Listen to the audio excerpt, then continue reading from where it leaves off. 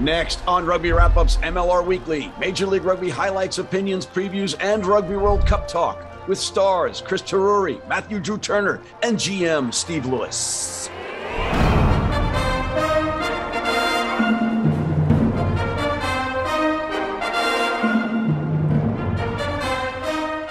Welcome back to this week's MLR Weekly, as presented by Rugby Wrap-Up. Matt McCarthy in New York City, and we've got a huge show for you this week. Before we bring in our featured guests that you can see in the green room, let's take a quick look back before we look forward. Down San Diego way, as Bruce Springsteen would sing, San Diego honored their cohorts with an improbable and exciting win over their Southern California rivals, the LA Giltinis. Moreover, the Never Say Die San Diego team keeps their playoff heart beating as they outlast the Giltinis 31-27. In Quincy, Massachusetts, the New England Free Jacks and the Atlanta Rattlers locked horns.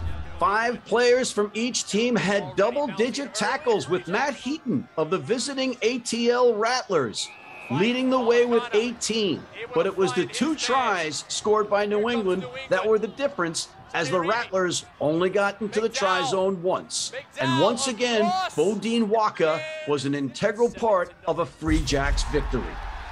The Dallas Jackals howled their way over the Canadian border, but went home whimpering with many a Toronto arrow in their hide. 6 tries and 7 successful kicks resulted in 57 points, as the Canadian squad showed no mercy as per their desperate drive to keep their playoff hopes mathematically alive. Toronto lives another day and wins big. Going from Toronto to Houston, the SaberCats showed they had 9 lives versus Utah, managing to claw their way to a victory against a very feisty Warriors team at the Cat's Meow trademark in Space City. Houston almost had a problem, but had 5 of the 9 tries scored in this entertaining Western Conference matchup. The SaberCats end up on top, 31-27. Then it was over to the gold mine as New Orleans welcomed in Old Glory DC. Sure, there's that story about the head coaches going against each other, but all that went out the window as the hometown NOLA Gold put in another what-if performance, showing skill and relentlessness that was missing earlier in the year. NOLA easily wins a track meet 50-21. You really have to feel for the Seattle Seawolves after their loss to Rugby New York in Hoboken, New Jersey. A cross-country flight on Saturday, 2 hours on the tarmac, no captain's run, and hot East Coast weather almost did them in at the start. But they held on and gave an exciting New York team all they could handle, and got the New York City crowd going too. New York wins a thriller, 30-22. All right, let's take a quick break and then bring in Mr. Chris Turori of the San Diego Legion. Selling or trading in your vehicle? She makes it easy. With Easy Trade, start online or visit us in store. We want your vehicle, and we'll give you up to 125% of KBB value. It's easy at Shehe.com.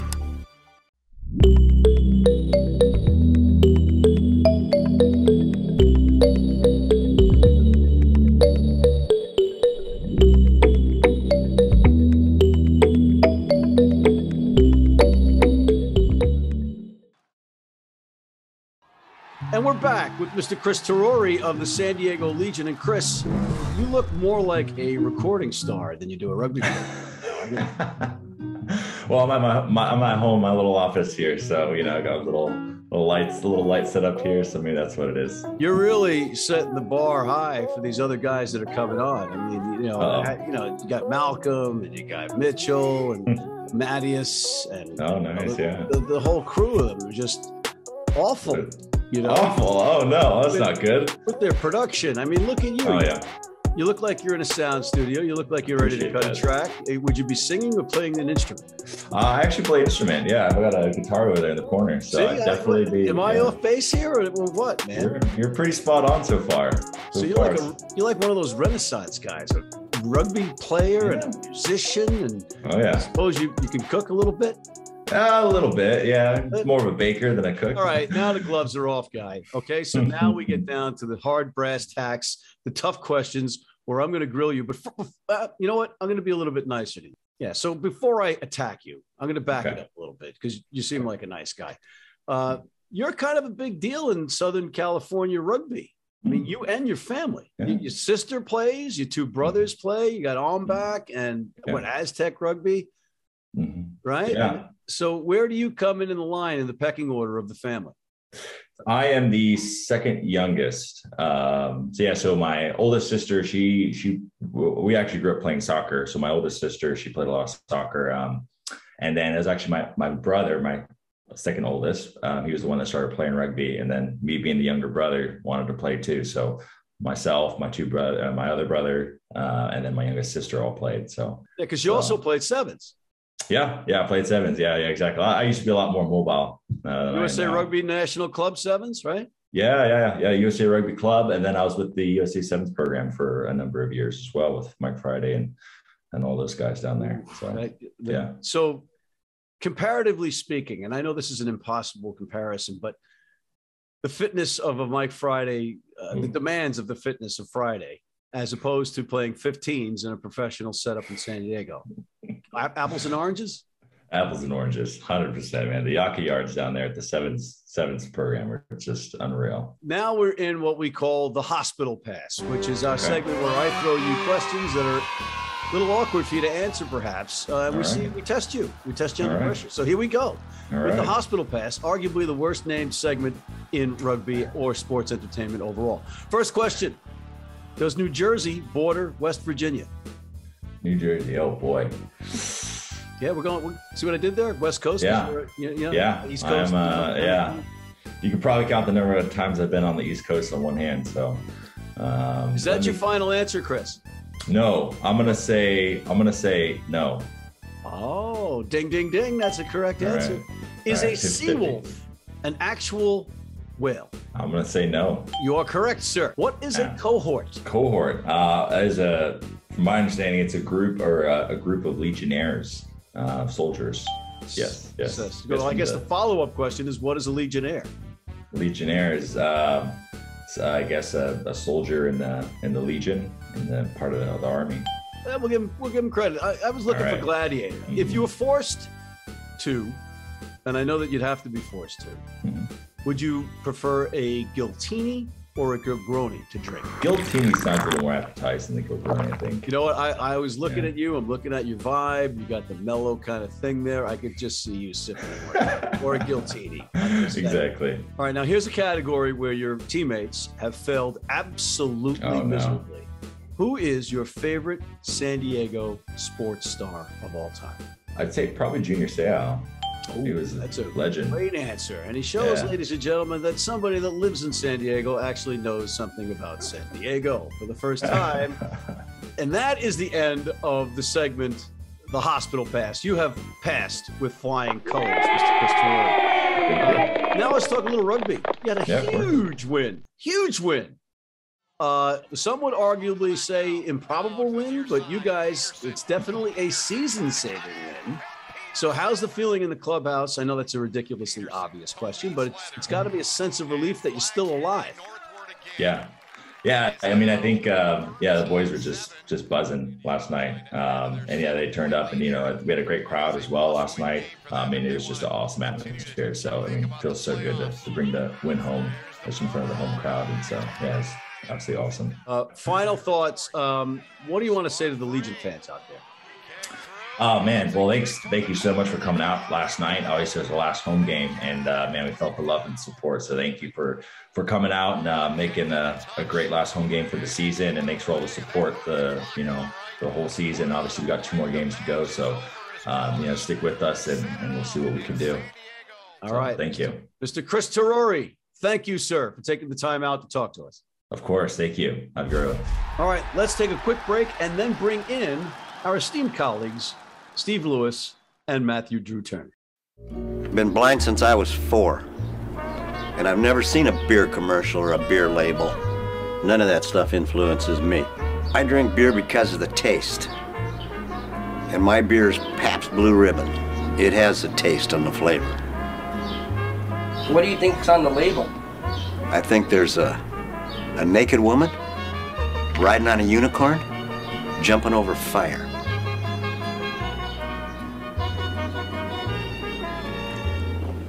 Oh, that's good beer. And we are back, and we're not back with Dan Power and Brian Ray. We're back with two esteemed rugby personalities on the American rugby landscape and indeed the global rugby landscape. And Steve Lewis, the general manager of Rugby New York and two-time Coach of the Year with USA Rugby and just a sevens guru. And also, speaking of sevens, you can't talk about sevens without talking about Mathew Drew Turner, who's turned that sevens career, the spectacular one with England, into a career with the Seattle Seawolves, in which he is now admin, coach, player, whatever you want to call it. He does it. Matt, welcome to the program. Guys, before we get going on the games that are ahead of us, let's talk about just the one that you guys had in common. Matt, you didn't make the trip. You were busy out in Seattle faffing about, but your Seawolves lost to New York. Yeah, the boys knew it was a must-win game for us. Obviously, didn't get the result that we were looking for, but you know, that's kind of the story of our season, losing games that we were in the hunt for. But yeah, you know, 1-0 Steve Lewis. Well, first of all, it's just such a pleasure to share the screen with the illustrious Mathew Drew Turner. Good. Yeah, the game was nip and tuck. I mean, we were both there. It was a point in it most of the way until that sort of last penalty try. For us, it was interesting because, you know, we're sort of committed to playing expansive, attacking, entertaining rugby, but that was, we came out like that yesterday, but at the end of the day, we won that game through set piece. So we respect Seattle, a lot of great players, impressed with quite a few of them. It was always going to be a 50-50 game, and it was. We're going to skip by that one now, fellas, because I can see there's a lot of bad blood, a lot of controversy going on between you two. Not at all. We get on well. It's just the Twitterverse is a fire right now. They're on Reddit. They're talking about how you two just want to fight, but I'm not going to let that happen. We're going to talk about happier things. We're going to talk about the United States of America getting 2 Rugby World Cups. It's a seismic moment for the game, right? What an opportunity. What a fantastic potential game changer for this country. Men's and women's, right? 31-33. I was just at a PS 45 in Staten Island doing a little session with some girls, and you realize that it's that age group, right? People who are 10 to 20 are the age group that are going to be representing the States and other countries. So hopefully that's where our money goes. That's where the investment goes. That's what we've got to think about. But what fantastic news. Can't wait. Matt, you're a guy that's played on the world stage in some of the biggest stadiums and in front of some of the best crowds. And you've retired about 1,000 times from rugby, from sevens and from 15s, yet you're still playing both at any given point. Are you thinking of trying to find the fountain of youth to stick around and maybe compete? No, I don't think I've got 10 years in me. I say that now, but... You've been saying that for 10 years. I know, every year it's one more year. But no. Going off the back of Steve said about the World Cup is awesome. It's going to be huge for the sports here. I think it's going to put a lot of pressure on MLR over the next couple of years to showcase the sport and to grow it here. But as Steve says, it's not the current crop of boys that are going to be playing, boys and girls that are going to be playing.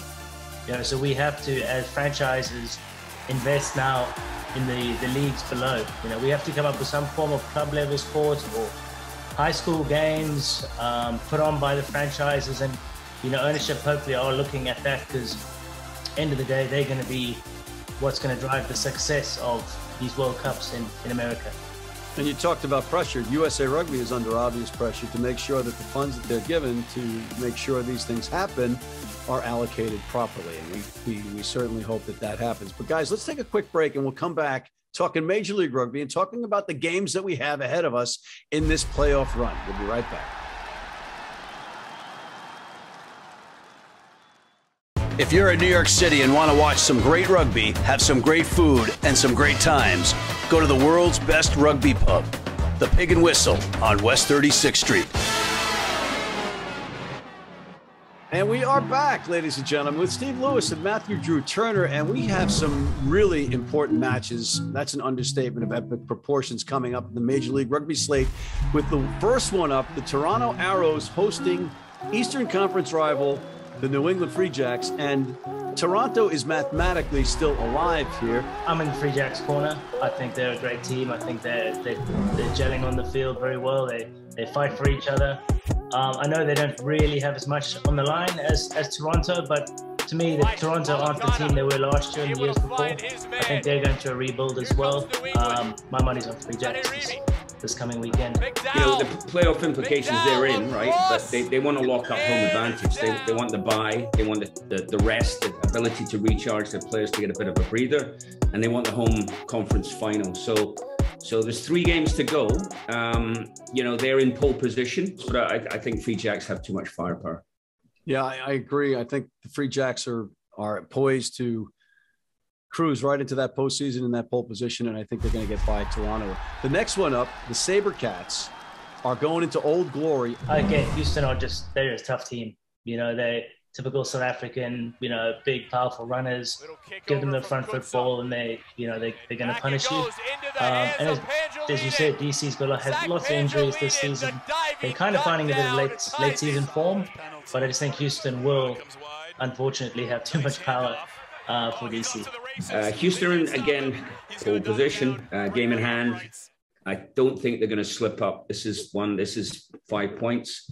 I agree with Matt. Too much firepower, too much talent for DC, I think. The next one up is NOLA hosting the San Diego Legion, another one of your rivals, Matt. So we'll let Steve talk about this one first. Both teams, in my opinion, have a great deal of talent. I mean, New Orleans is starting to show a bit of their firepower in the backs. You know, we had a tight game against them, New York, that is, here. San Diego, talent all across the field as well, but both teams scrapping, more on the line for San Diego. So I probably just think that motivation will propel them to a narrow win. But, you know, as Steve says, I think San Diego take this one. Again, against everything my heart's saying, but my mind's saying San Diego take this one. Nola's been playing better rugby since the announcement that Kane Thompson's extension for the 2-year contract came through. And that was basically they had a very good second half against you guys, Steve, and then they've been playing pretty well since. Tough team to figure out. They are at home, but San Diego's got to win this one. I got to think that investment in those veterans comes through this week for San Diego again. Steve, you're the general manager of the Dallas Jackals, and you're facing the LA Guiltinis coming off a loss after you let up 57 points to Toronto. What's your strategy here? I mean, they've been on a hiding to nothing all year. They've had their share of injuries. As you say, the Guiltinis lost, perhaps surprisingly, last weekend, and they still need points. So there's going to be no mercy shown to Dallas. And I think, unfortunately, it'll be another significant points total. Yeah, I thought Toronto, the Canadians, would show some mercy because they're just a generally more polite people than we are, but that wasn't the case. What's your take, Matty? No, the same. It's you know, it's all hard for Dallas at the moment. I know they're obviously now focusing on next season, but as the Lizard Steve says, it is. You have to take your small victories out of this. Let's go into this game with the idea of, you know, collision dominance, you know, field position. Let's try to play a shape. Let's say, hey, how well can we play our shape? Is it our shape for next season? You know, let's take something out of this game. I do think LA's reserve team still puts 50 on the Dallas starting team. Yeah, unfortunately. But, you know, you're digging for positives here. Some of these players may be back, and they're getting the opportunity to play against some very good players and test themselves and see where they stand. The next one, Utah Warriors, a team that's, you know, kind of schizophrenic. They play well in spurts, enough to win, but mostly to lose. They're hosting the Austin Gilgronis. Yeah, I felt Utah have been something of an enigma. They have had, you know, talent again across the board, but just they've had a miserable year by their standards, and given what they could have had. They've shown signs of life. I still think, you know, they can bite you in the arse. So there's that potential for Austin, especially going there. It could be a banana skin game for them. On form, you go with Austin. But I think Utah have got more to them than their record suggests. Yeah, I think for me, it's Gilgronis. The Utah's looking great. to be fair, that watching them play this weekend, they stab themselves in the back. I just think Gilgronis across the board, they're so well drilled and put together. They got threats across the board. They will be looking to keep building. I don't think they've hit their straps yet. I think they will be focusing in on the playoffs now, as they have locked in a spot. But yeah, I think they keep on rolling. I think Utah doesn't have enough in the tank to go full 80 against the Gilgronis. Agreed. I think Austin wins this by 10 points or more and continues their streak toward the top. Last match of the weekend has New York hosting Atlanta. And Steve, you were intrigued about another match, but I think this is the more intriguing match.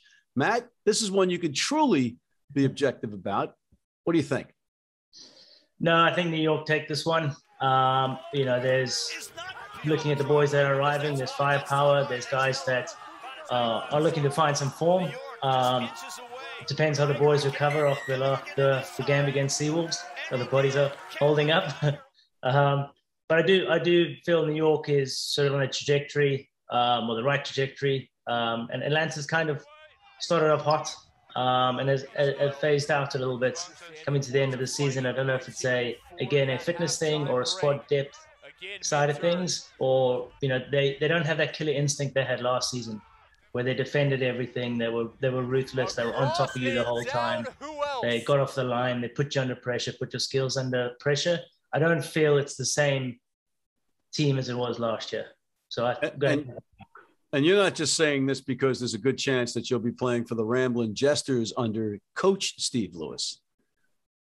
No, that's a different sport. Sevens I can get away with more. So maybe Coach Mobsy as well. Well, I didn't say I wasn't dismissing Mobs, of course not. But Steve, it's just tough for you to talk about this match. But so much to say. I've got so much to share. I just can't share it. But what is interesting about the way the schedule has worked out, though, is that the three teams who are pretty much going to make the playoffs, New England, ourselves, and Atlanta, are going to see each other a lot in this last month, right? We've got Atlanta at home, New England away. And whichever way the permutations work out, we're probably going to see Atlanta and hopefully New England again. So we're not at the stage, as you said earlier, we're not at the stage anyone can, get too cute and rest players and all the rest of it. You have to win games. So we have to go full bore this weekend, and we're in. Atlanta have to go full bore in order to stay level. So this weekend will be blood-curdling stuff, I think, in Hoboken. So I'm looking forward to another great day on the wrong side of the river. Well, you don't tell a Jersey boy, which I am, that it's the wrong side of the river, Steve. Watch, you got to know the room a little bit here. But I agree with you. This is a match that, fortunately, I'll be there. I'll be there witnessing it in person. But if I was a fan, this is one I would tune in for. This is one I would try to show up for.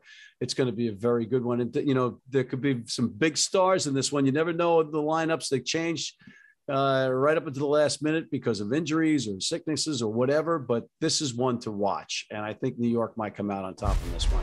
And just like that, guys, we're out of time, but we have time for final thoughts. Stephen? I think you have to go back to the World Cup, right? It's the most significant thing that's happened, certainly this week and this season. And what it might do is afford all of us the opportunity, the kumbaya moment, right? To get our act together, set aside some previous disagreements and start sort of forging a common path. I think USA Rugby, we have to get over our sort of tribal stuff. We have to get over some of the politics. And this is perhaps the sort of moment that we can coalesce based upon something like this. I know that's not Brian Ray relentlessly negative, but it is how I'm feeling today. Little jab, a little zing at Brian Ray of America's Rugby News. And Matt? Yep, to pump Steve's tires, not saying it's New York. I think we're going to have an East Coast MLR champion this season. Who's the best team in the league right now, Matt, other than the Seattle Seawolves? I'm going Free Jacks. All right. Okay. So he just picked the Free Jacks to win the Shield in Major League Rugby, and I can't follow that up with anything. My final thought is that I am just honored to be talking to you two, talking rugby, and we've got the 5th season almost over professional rugby, and we got World Cups coming. I mean, who would have thunk? What is that whole thing about the sleeping giant? Maybe they're the cliche, it's awakening. Who knows? But at least it's stirring. And thank you, gentlemen, for coming on. And thank you for tuning in. It's much appreciated. We'll see you next time. But in the meantime, check out our other shows, including the Rugby Odds, our college rugby wrap-up. Please hit that subscribe button on YouTube. Sign up for our weekly newsletter. And please, please, please sign up for our American Red Cross Blood Donor Team.